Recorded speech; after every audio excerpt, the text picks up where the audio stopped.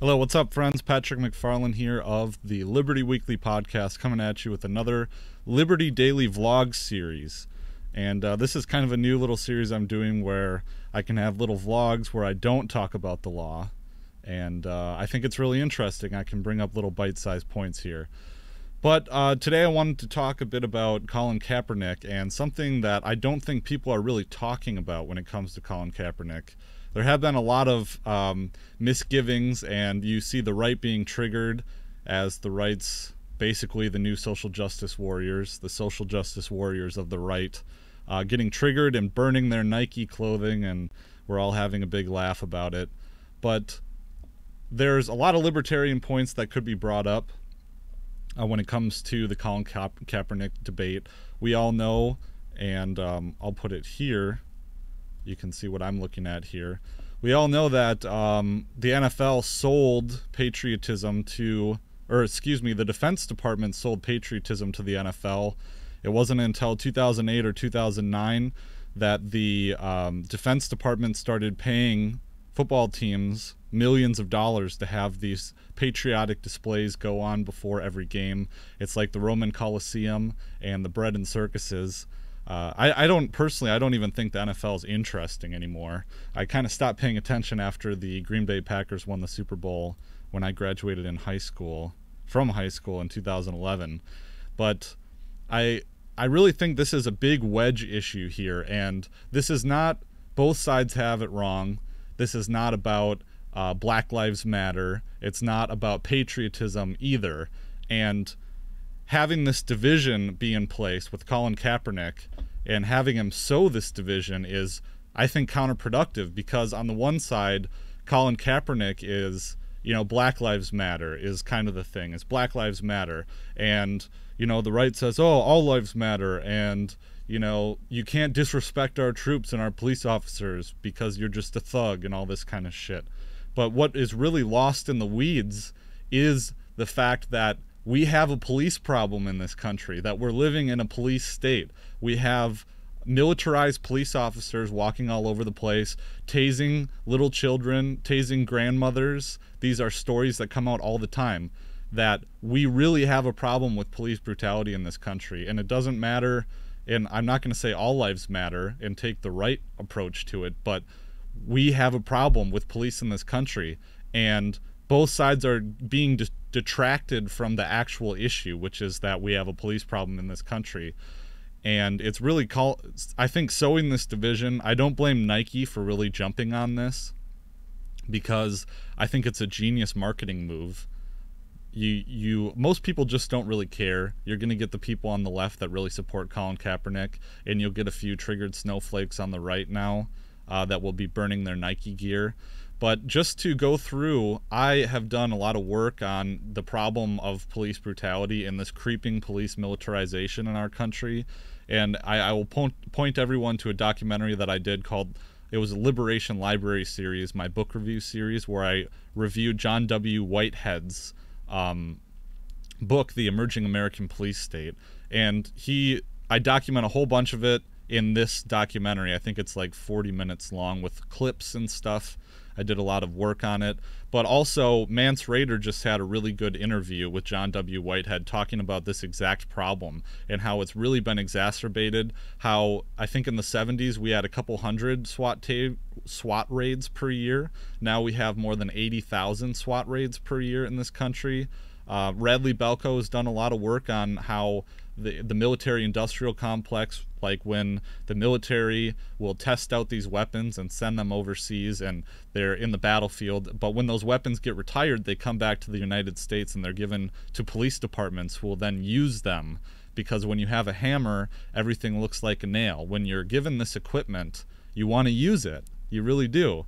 And so we're getting these police raids where they're using SWAT team raids to serve search warrants, and just situations where the SWAT team, paramilitarized police, they just don't belong. And he kind of outlines that this is getting towards kind of a that in the next 30 years that they're gearing up for mass public disorder.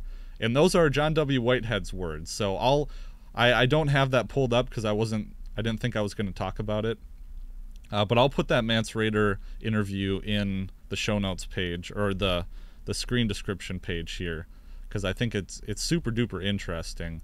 I'll put this story in as well, the Think Progress story about how the NFL sold patriotism to the U.S. military.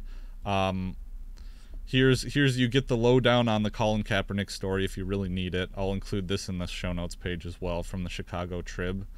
But here's an interesting parallel too that I really wanted to get into with this episode, with this little vlog, is this correlation between Pat Tillman, because I've seen a lot of conservatives say, oh, you know, Colin Kaepernick is just a whiny little bitch. Pat Tillman is the real hero. And Pat Tillman was, he was a selfless NFL player that sacrificed his entire contract to go and join the military and do something noble. But what they don't tell you is that Pat Tillman's death was shrouded in mystery.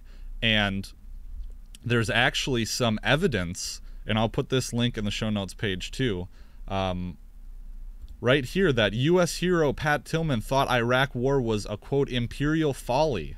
And I've heard this as well on Prof CJ's podcast, where he was interviewing the Army grunt, and I'm creating all these show notes pages for myself, all these notes I have to put in. But interesting to document how Pat Tillman, there are signs that he was becoming disgruntled and did not really like what he was having to do in Iraq, and was realizing that it was all a farce.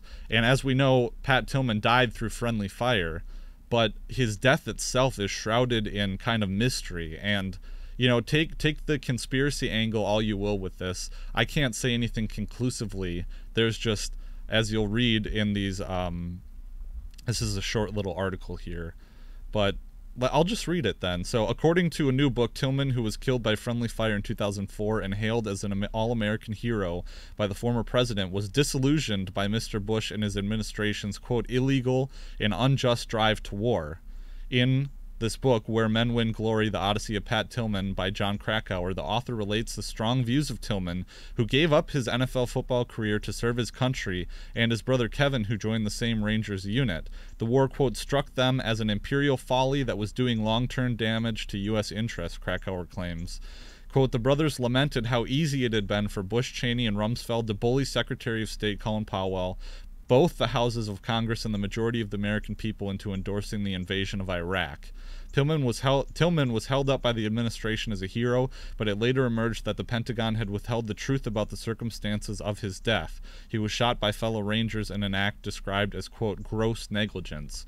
So I guess you could get all conspiratorial and be like, oh, well, it's possible that the U.S. military found out Pat Tillman, who was this huge military football all-American icon. They found out he was disgruntled with the war, so they had him killed. Well, that's the worst case scenario, and I don't have any evidence to back that up. But I think even just the by the book story is enough to really pause and think. You know, gross negligence.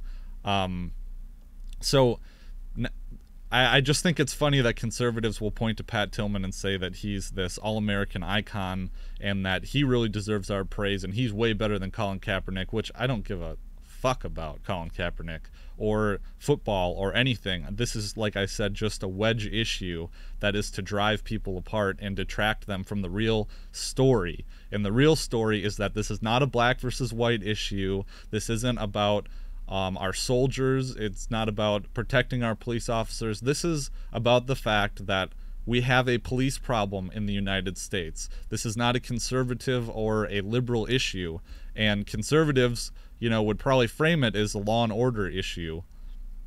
You know, they would probably disagree with me, but I think it stands for itself by objective measures. Go and watch my documentary, Liberation Library 5, The Emerging American Police State. We have a police problem in this country.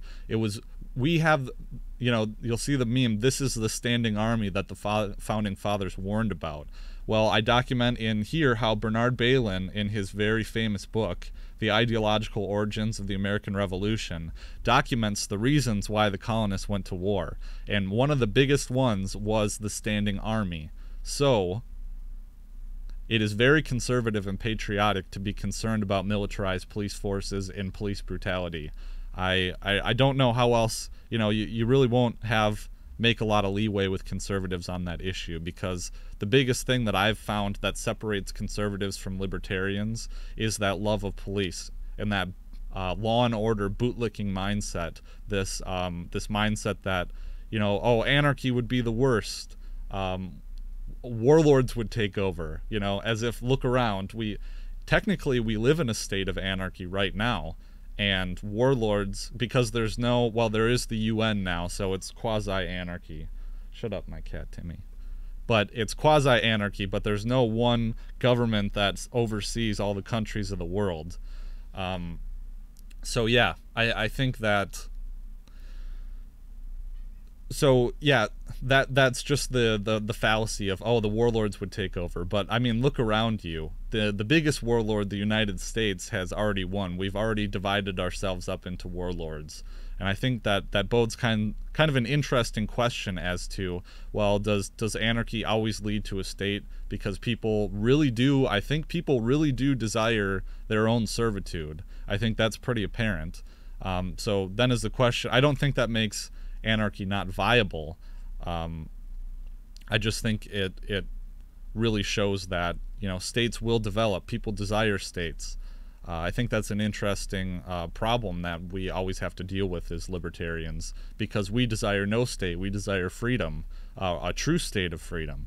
So just a few interesting tidbits here about the Colin Kaepernick and, you know, conservatives who try and call up Pat Tillman to say that Colin Kaepernick is a whiny little bitch or something. I really don't care, honestly. I don't support Colin Kaepernick. I think, you know, there's the question of whether or not the NFL is actually a private entity or not, because they get so many subsidies from the government, and they're you know, they get taxpayer funds to build their stadium and everything. So should Colin Kaepernick have a First Amendment right? I don't know. I don't care. Police brutality is a problem.